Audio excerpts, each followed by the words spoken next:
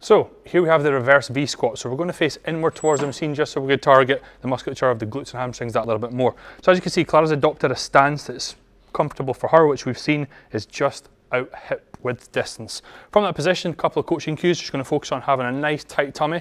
She's going to try and create as much tension in those hamstrings and glutes as possible. Now from there, our first intent is going to be breaking at the hip while she breaks at the knee, dropping down, back, back, back, pausing her roughly about this position here, initiating her glutes, clamping them together. I think she's trying to squeeze a credit card in between as she then extends forward. Coming back down, what we're going to do is just going to get our weight on the back of our heels.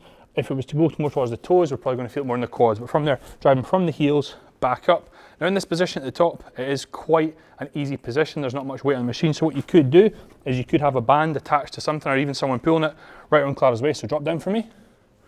So as she would then drive back, it gets harder as she gets into hip extension. So there you have it, the reverse V squat.